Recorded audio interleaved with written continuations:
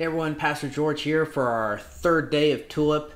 Number 3, limited atonement, right? So you had total depravity, unconditional election, and now we have limited atonement. But before we talk about limited atonement, you're going to be introduced to a concept that I was introduced to in seminary called systematic theology.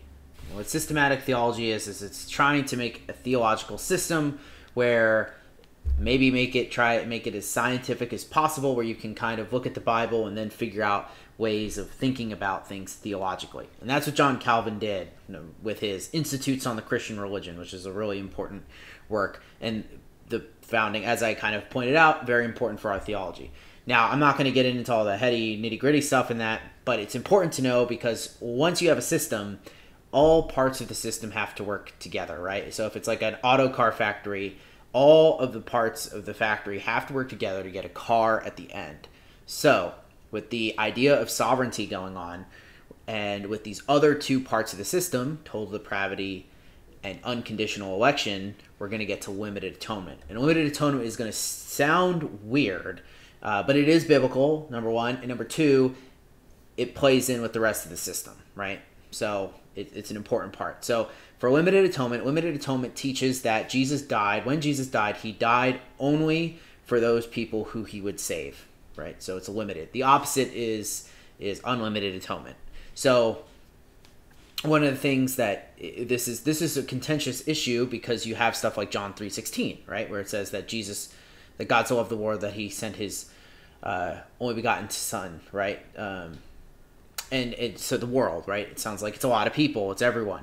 And so Jesus' death on the cross was satisfactory for the sins of everyone in the world. I will say that limited atonement is probably the most contentious of all of the things in T.U.L.I.P, even in the Reformed branch, although I think it makes sense once you look at other biblical verses. So Jesus died just for those he was predestined to save, right? The elect, the unconditionally elected people that we learned about yesterday, the church.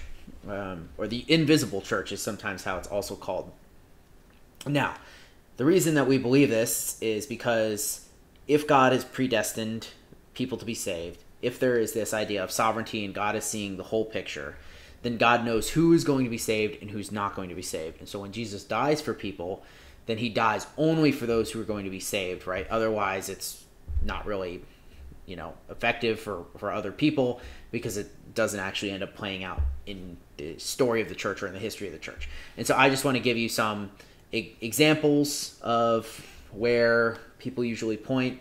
John 10:14 through 15, Jesus lays his life down for his sheep, right?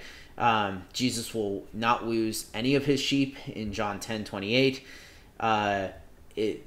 Jesus prays a high priestly prayer in John 17 where he says, "You've given me these people, for they are yours." Ephesians 5, Christ loved the church and gave himself up for her, right? So it's not because he did not give himself up for the world, but he gave himself up for the people who would be part of his church. And Matthew 1, Joseph, it said to Joseph that he will save his people from their sins, right? So that's kind of where we normally look to see these types of things. There's other verses as well. Again, I can always get more heady than this, but I just kind of want to lead in with these, and you can do a lot more reading if you want.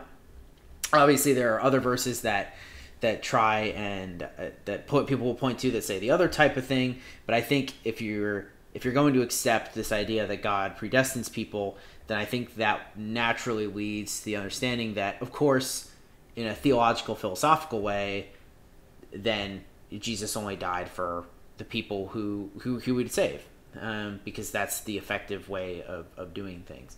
You can disagree with this. That's just normally how it's taught in Presbyterian theology, and also what I believe. But of course, what I believe doesn't mean that's what you have to believe. But there you go. So that's limited atonement for today. So tomorrow we're going to do which is actually one of my favorite ones, which is irresistible grace. So tomorrow we're doing irresistible grace. I will see you all then. Be happy and be healthy, and I will see you tomorrow.